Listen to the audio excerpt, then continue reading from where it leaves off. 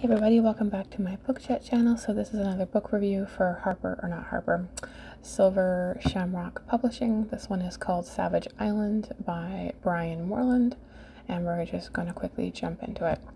So a very quick and very short book synopsis, and then we'll go from there.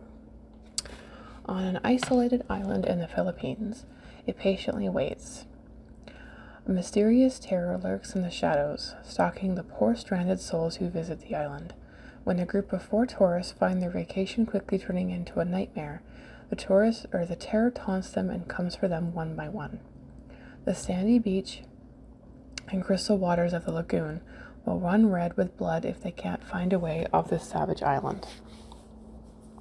So as I said, very short and sweet and to the point. Doesn't really reveal too much, which is a very nice way to do a synopsis. It kind of gives you a hint as to what the book might be sort of, about, but it doesn't really reveal too much into the details, which is always nice because it gives you a complete mystery going into a story.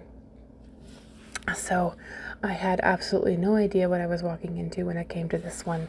And, it left me pondering for a while when I finished reading it. I actually have come to the conclusion that I did enjoy it.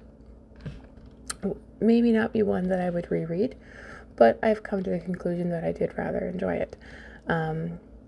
It was a little predictable in some cases, but overall I enjoyed the diversity of it. I found the world building of the island and how everything worked was really rather interesting. I think my only criticism, I guess if you could call it that, is when it comes to stories like this, when you've got, a mysterious island or graveyard or house or building or place or whatever it is, I find that what draws me in more than anything is the why, the how, the history of something. And I found that this one just didn't quite have enough history to it when an island like this could have so much backstory and so much, history to it. So for me, that was the only thing that was really lacking. I did like the adventure of it. I did like the little bit of drama to it. I actually liked the twist in the end. It didn't exactly end the way that I was expecting, and I definitely liked that for sure. So I'd say this one was a 3 out of 5 stars for me. I really rather enjoyed it for sure. I liked the different parts of it.